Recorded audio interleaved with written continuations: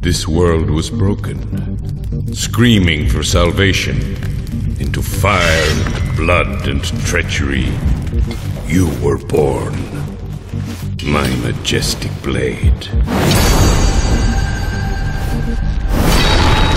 Immortal, invincible, the deathless came, caressed the throats of weak humanity. To kill the immortal is impossible, they said. But I, the worker of secrets, embraced the deathless warlord and forged you, a weapon to slay the unslayable. The warlord betrayed us, stole you from me. I was entombed, deep in his vault of tears. He was Isa the Vile. Consumed by your infinite light, you burned his very soul.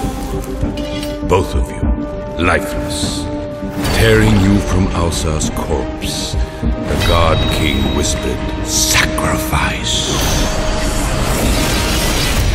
And death had its day after day, a ritual slaughter, fathers and avenging sons, all doomed. Until at last, a warrior came with true and noble heart. He'd slay the mighty God-King, anoint you with immortal blood, and so unleash your glory. The warrior was Siris. He unknowingly gave you life, and foolishly gave us freedom.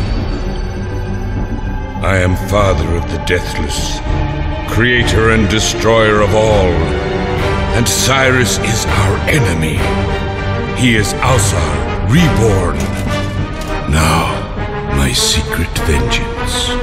The world shall know your name.